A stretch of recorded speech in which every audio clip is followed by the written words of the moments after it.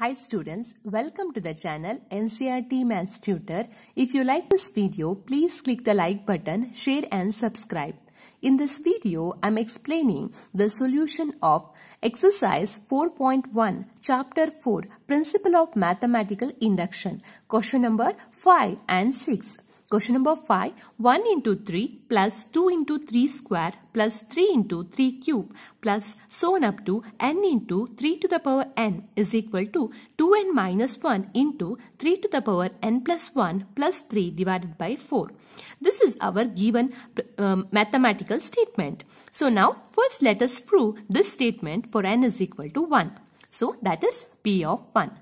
On the left hand side, we have to take the first term of the statement. The first term of the statement is 1 into 3. 1 into 3 is equal to right hand side. From the right hand side, take the entire term and replace the n value with 1. So that it becomes 2 into 1 minus 1 into 3 to the power 1 plus 1 plus 3 divided by 4. So that is equal to 2 minus 1. This becomes 3 square plus 3 divided by 4. Here we have 9 and 2 minus 1, that is 1. 1 into 3 square, that is 9. 9 plus 3 divided by 4. So 12 by 4, that is equal to 3. So now LHS is equal to RHS. That means we can say that the given statement is true for P of 1 or true for n is equal to 1. Next, the second step. In the second step, we make here the assumption. We take some positive integer k and we assume that the given statement is true for that positive integer.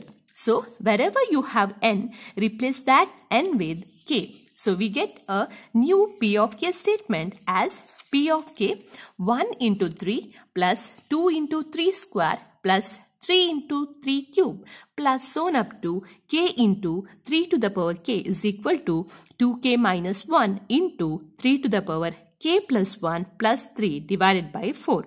Now let us make this one as statement 1.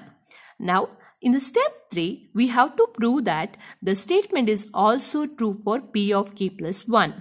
Now, we need to write the statement in the form of P of k plus 1. This is for P of k. Next step is writing the statement for P of k plus 1. So, to write the statement for P of k plus 1, see here, if you see the P of k, this is for the k term. Next, we are writing the statement for k plus 1 term, means you can take this much part.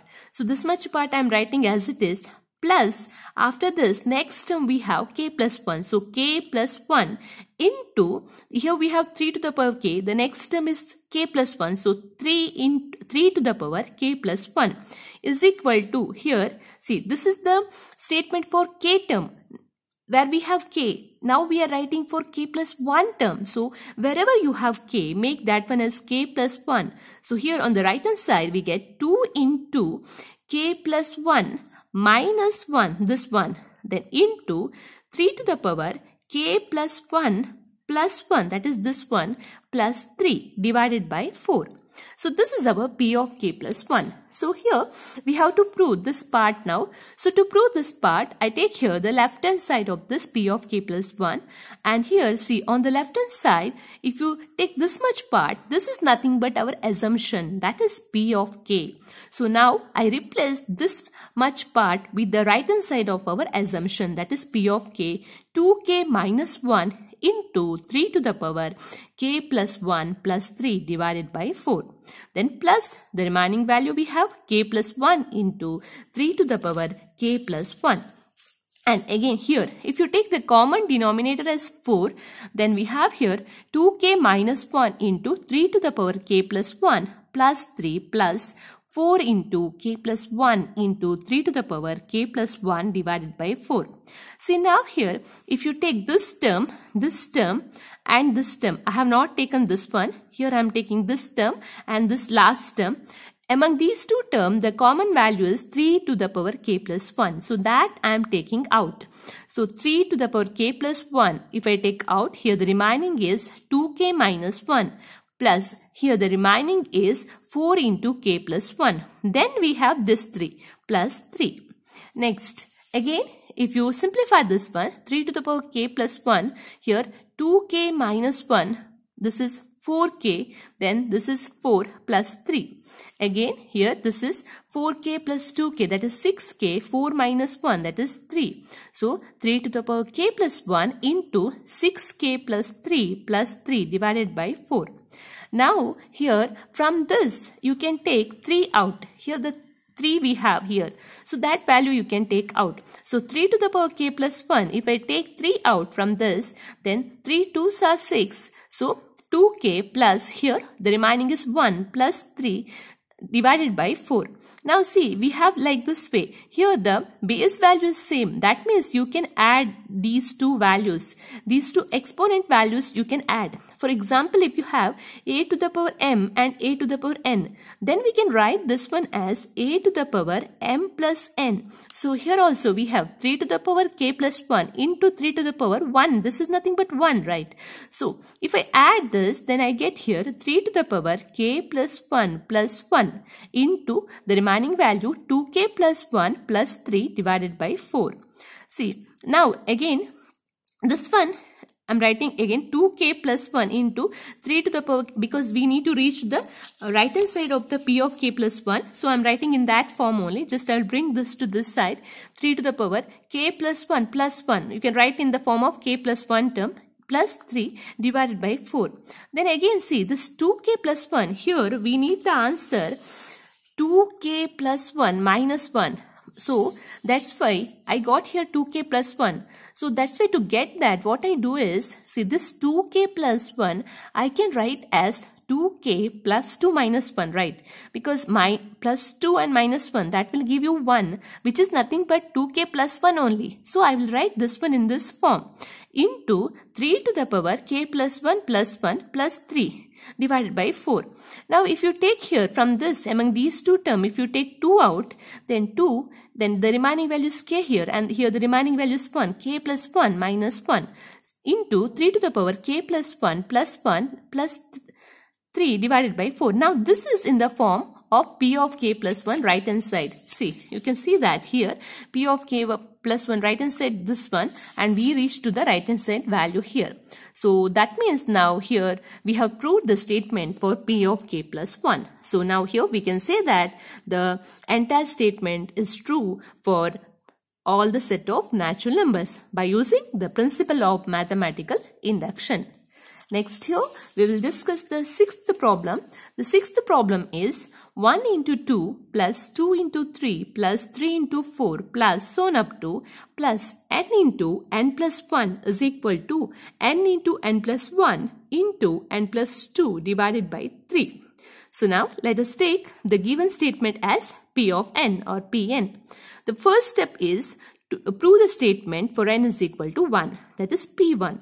So from the left hand side, I will consider the first term. Here we have the first term as 1 into 2 is equal to, from the right hand side, I will consider the entire term, that is this one. Here, wherever you have n, replace that with 1 because we are checking for n is equal to 1. So 1 into 1 plus 1 into 1 plus 2 divided by 3. So that is equal to, here we have 2 is equal to 2 into 3 divided by 3. So 2 is equal to, this becomes 6 by 3. So 2 is equal to 2. So here LHS is equal to RHS. That means we have proved that this particular statement is true for n is equal to 1.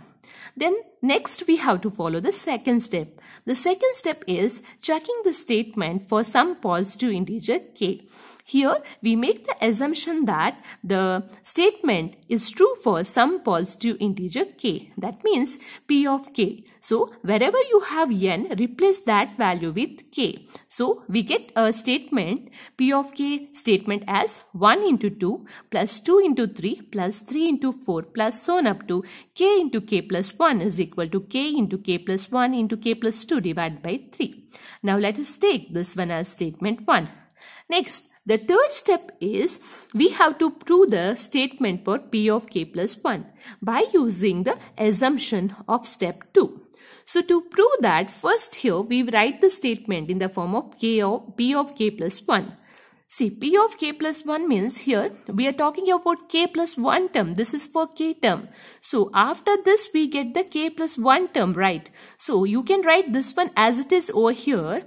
And then after this we have k plus 1 term, means here you have k. So this one you have to make as k plus 1. Here you have k, that you have to make as k plus 1 plus this one is equal to, then on the right hand side, see, this is for the k term. So we got here k everywhere. Now next I'm writing the statement for k plus 1 term. That means wherever you have k, that you have to make as k plus 1. So k plus 1, then this is k plus 1 plus 1, then this is into k plus 1 plus 2 divided by 2. So now this is the statement which we have to prove now. So to prove this, what I do is I will take the left hand side of this P of k plus 1, that is this part I am taking.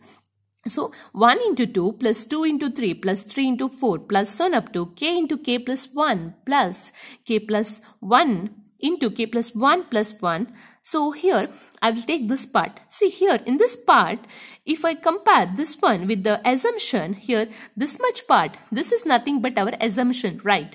So I will replace this part with the assumption right hand side value, that is k into k plus 1 into k plus 2 divided by 3. So that I will make. So plus then we have this remaining value. Now here if you take the common denominator, that is 3, then we get the value like this way, k into k plus 1 into k plus 2 divided by 3 plus k plus 1 into k plus 1 plus 1. So now the common denominator is 3, then here this one become like this way. And then here if you observe, see, we have k plus 1, k plus 2. Here also we have k plus 1, k plus 2. So this one you can take out. So if I take here among these two terms, k plus 1 and k plus 2 out, here the remaining is k and here the remaining is 3 divided by 3. Now this you can write in the form of k plus 1, that is k plus 1. K plus 2 you can write as k plus 1 plus 1, which is nothing but k plus 2 only. Then this you can write as k plus 1 plus 2, that is nothing but k plus 3 only. And divided by 3. And see, this is nothing but our RHS. We have to prove that k plus 1 into k plus 1 plus 1, k plus 1 plus 2 divided by 3, and we have reached to that RHS side. So now therefore, here we can say that P of k plus 1 is true whenever P of k is true. So by using the principle of mathematical induction, now we have proved that the statement P of n is true for all the set of natural numbers. So this is about the solution. If you like this video, please subscribe to the channel NCERT Maths Tutor to get more regular updates. Thanks for watching.